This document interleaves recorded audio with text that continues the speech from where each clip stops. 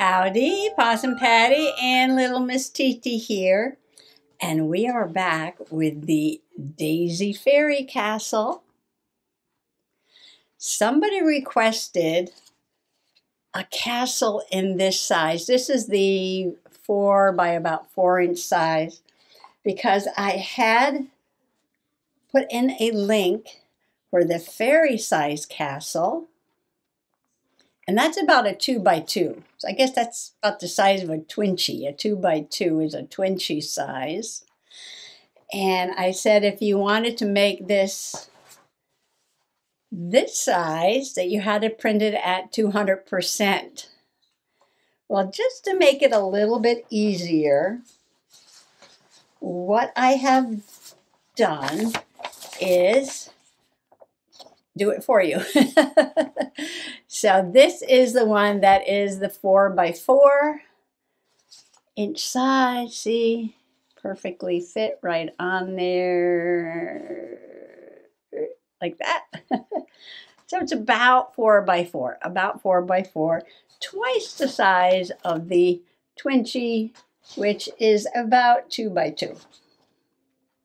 So now you have the option to download the patterns for either size.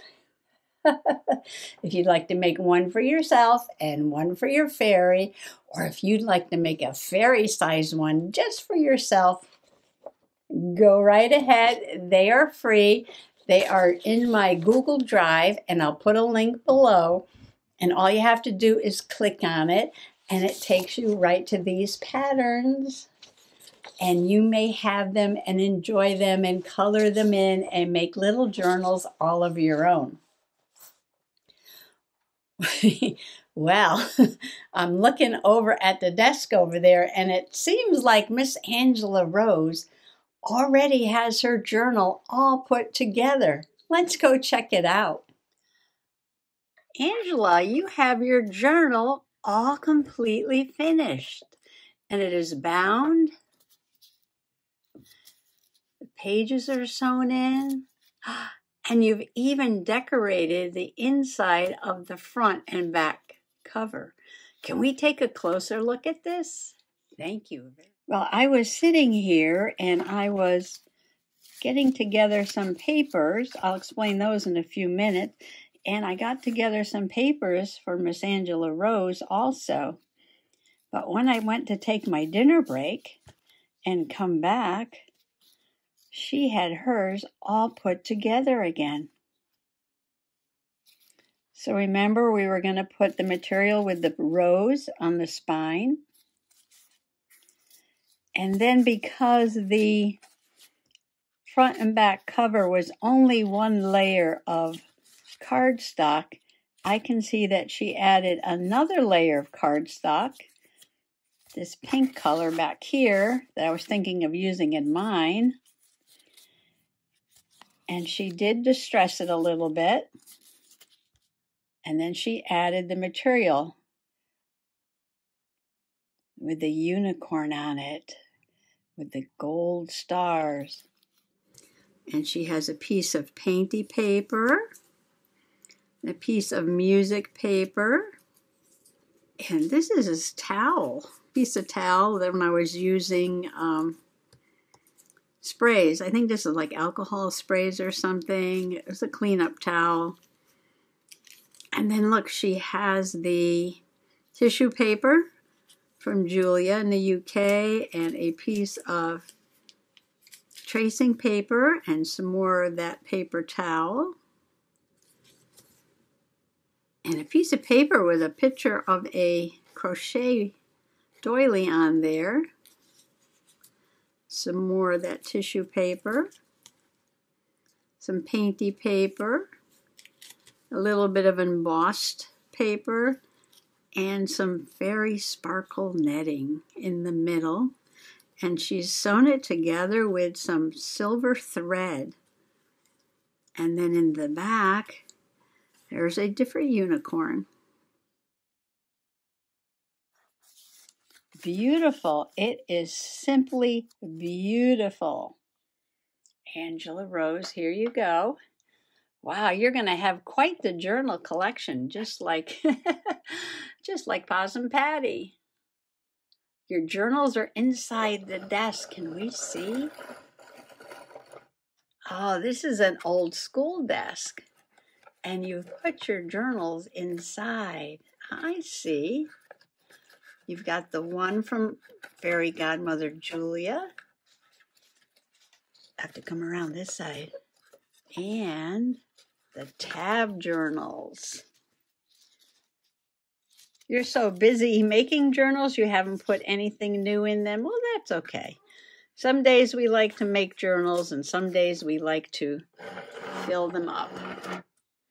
Well, you already got quite a collection there, and you've got your pencils ready, and I'm sure you'll be doing some journaling. So earlier today, I did a little recording, and I was trying to gather up enough pages to put 2 signatures in my daisy castle. And they're mostly going to be maybe a little bit taller than the spine, not much, but just rectangle pages for now. You can always add bits and pieces on there.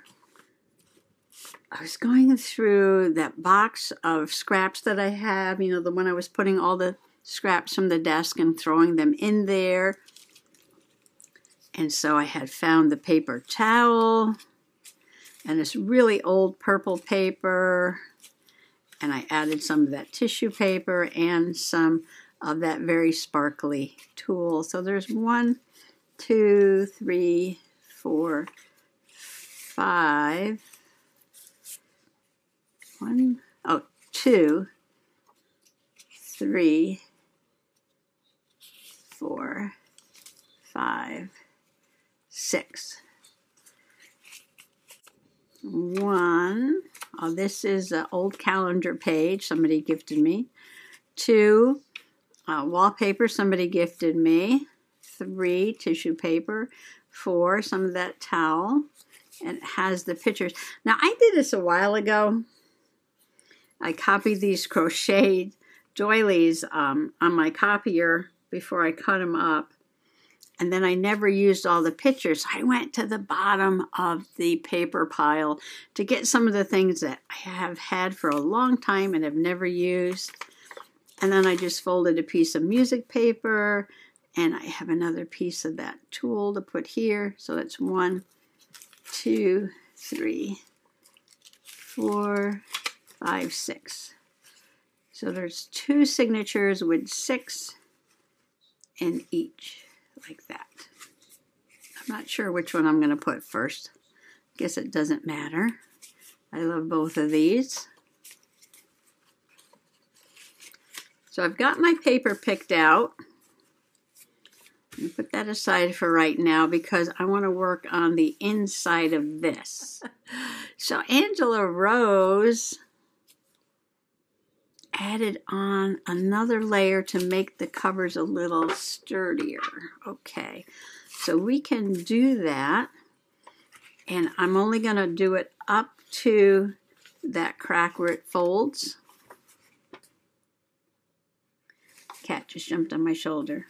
So I'll put pink here and here, and then I'll put a piece of fabric, and then after I sew in the signatures, I'll put some fabric on the outside. And that is the plan. So all I have to do is trace and cut.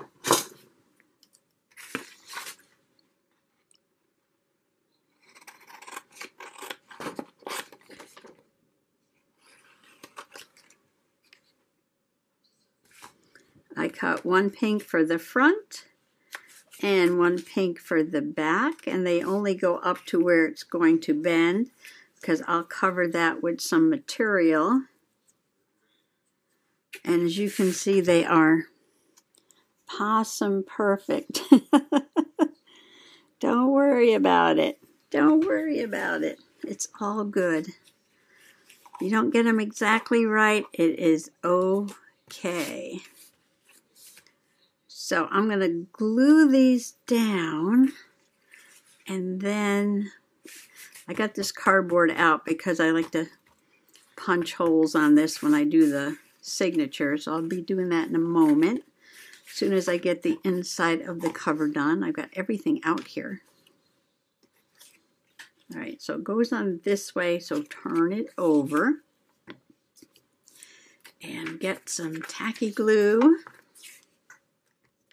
So I took a walk up the lane. I haven't taken you with me in a couple of days. And I just want to show you that the shinleaf or pyrola is blooming. And this is a little plant. It kind of looks like an orchid. The leaves look like little orchid leaves, and the flowers are little white bells. Like a lily of the valley, but like a whole cluster of them. They look so good this year. And I have some in the yard. They're in the back, but these were along the lane. They're actually across the street. And I'm always afraid that the snow plows, or when they come and spread new gravel, that they're going to hurt them. But so far so good. That is like off, but I don't think that's going to come up now. I know it's all crooked. Don't worry about it. Don't worry about it. It's all good. We'll put some ink on there. We'll put some material on there.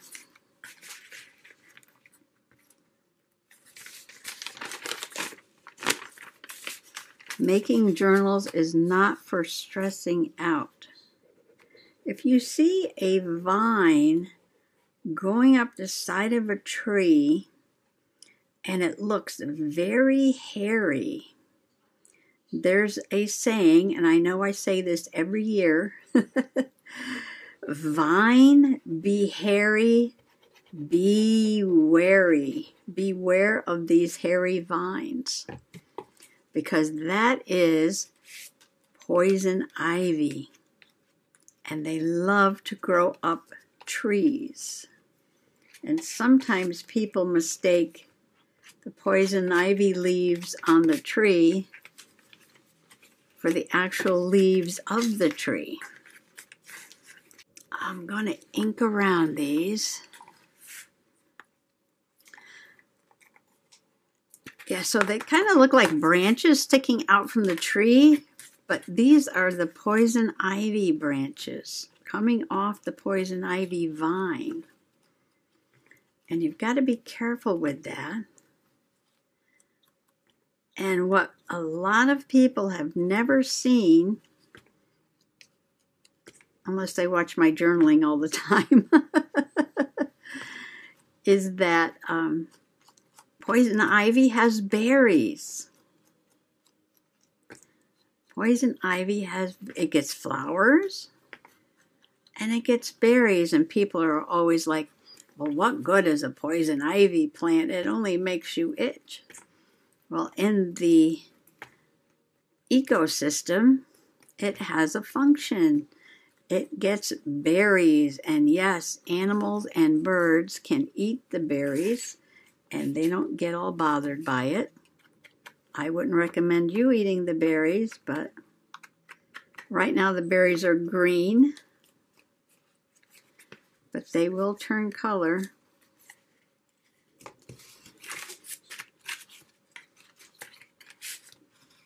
This is my fancy bone folder. All right, got one side done. Now I'm going to do the other side.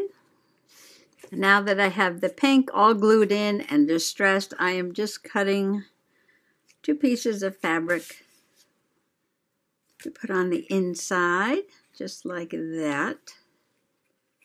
I did put a piece of Tyvek on the spine on the inside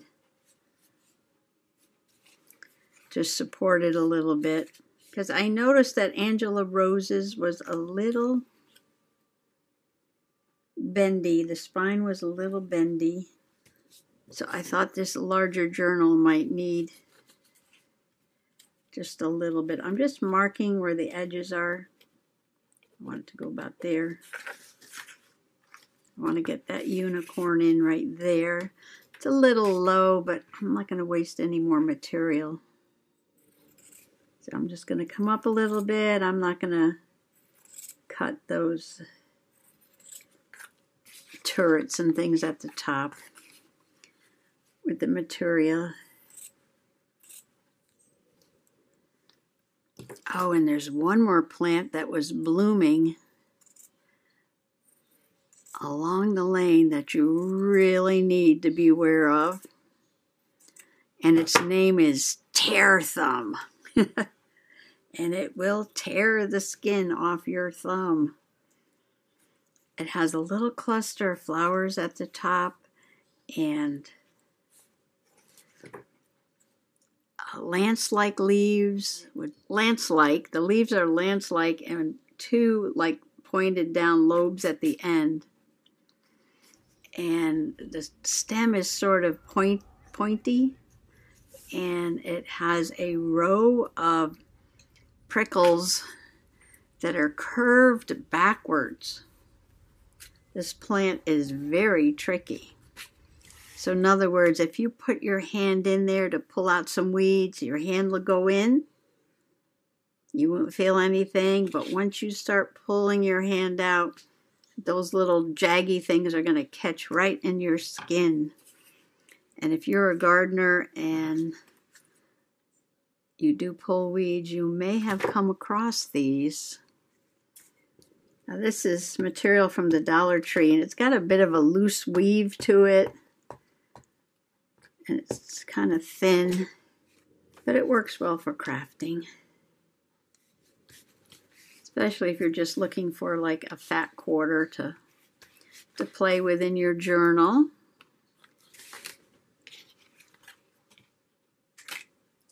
So those are 3 plants I saw on my walk.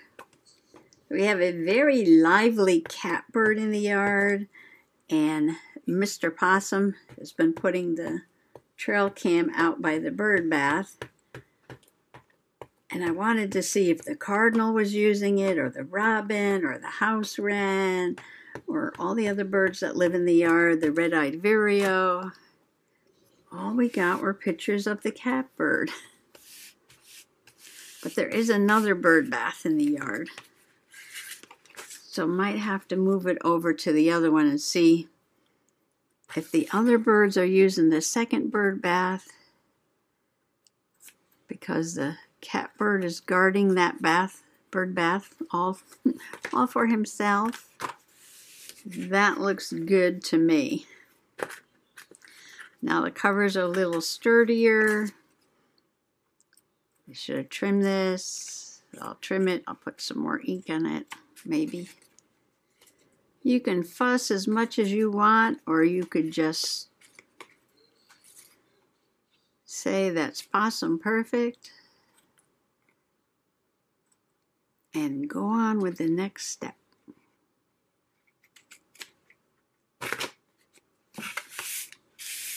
Catbirds are so cool. They're kind of like a mockingbird, you know. They've got that personality where they hang around and they fun to watch. Always interested in what you're doing. Try to put a little extra glue where it might come unraveled. All right, let me get the things to sew in the signatures. So I always make a template, and I make it the size of the spine. And this is about 3/4 of an inch. So I'm going to have 2 signatures, so that puts them about 1/4 of an inch apart. So it'll be 1, 2, 3/4 of an inch. I came down from the top. How far did I come? I came down about 3/8. About 3/8 from the top and 3/8 from the bottom. And like I said, it's like 3/4 of an inch wide. But I didn't include a spine with this pattern, so you can make it any width you want to. You just make sure it is the same size as this piece over here, and it be like that. So if you want it wider, you just take this and make it wider. I always mark the top with a T. I want to make sure that this is where it's supposed to be. Looks about right. So I just poke a hole where the dots are. 3 holes for each signature. And I hope they come out straight. They're possum perfect. They're possum perfect. All right, so now I have 2 signatures. So if this is the front signature, I line my papers up on the bottom. Unless I have really small ones, then I might put the small one like in the middle so the middle stitch catches it. Or sometimes I put it on the bottom so 2 stitches will catch the paper. So I want to line my template up with the bottom because some of these pages are a little bit taller than this area right there. And just make sure I'm at the fold. I don't know, paper feels all spongy today. Maybe because it's like 90% humidity or something. I don't know. Okay, so I just did this as the back. All right, so that's got to be the back now. And this is the front. Get everything lined up. Okay, then put my little template for the front holes. Line it up with the bottom. All right, so I have all my holes punched. And now I'm going to take the back signature and sew it in. Do I want to use the silver thread or something different? I don't know. Seems pretty strong. So you need to be 1, 2, 3, 4. But I'm going to double it. Okay, now the silver thread is made up of different fibers twisted together, kind of like a floss, like an embroidery floss. Because it's multiple threads, I'm going to use the needle threader to get them all through at the same time. And I'm just going to knot these together. And I'm going to put the threads on the inside because I'm going to cover the spine with some material. So I'm going to start inside in the middle. I'm going to let that dangle. I go to the bottom.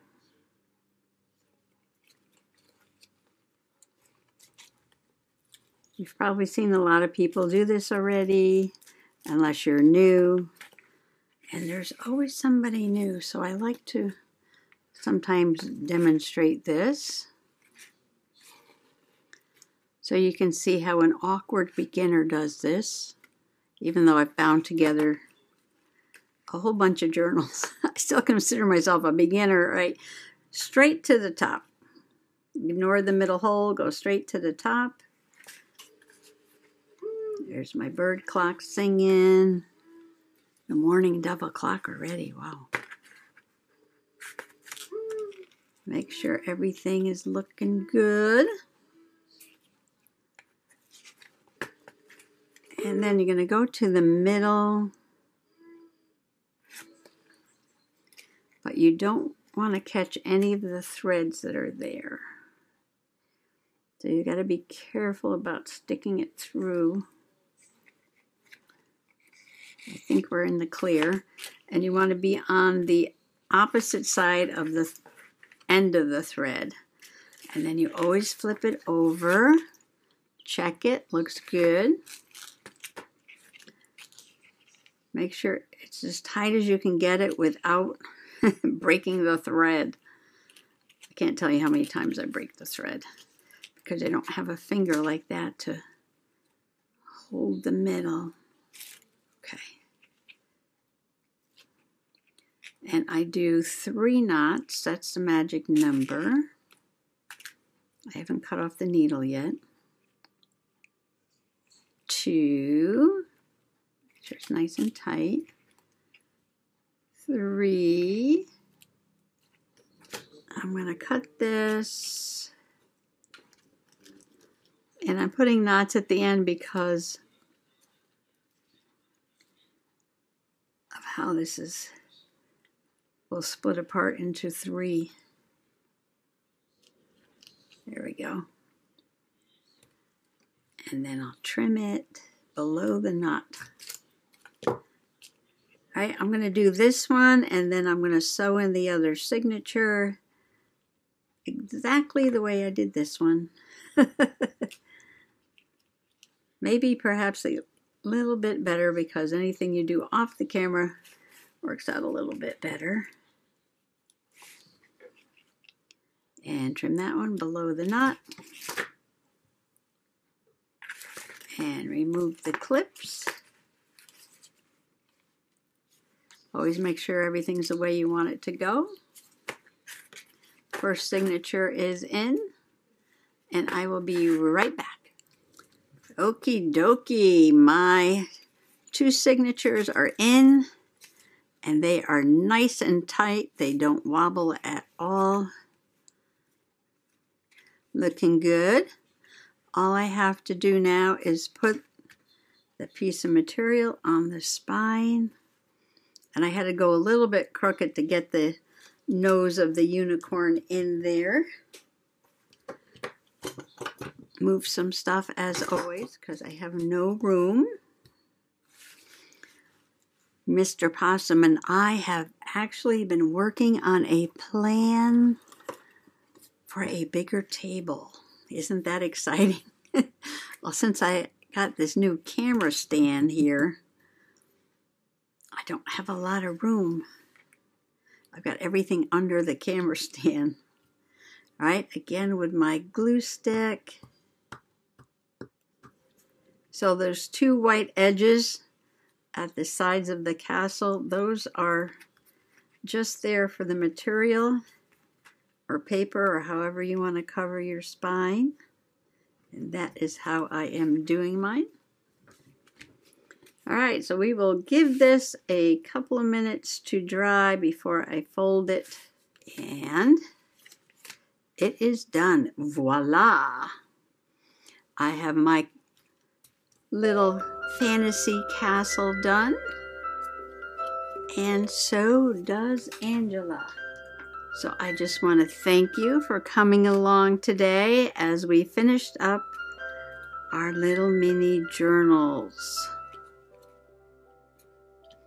Happy junk journaling. Bye-bye.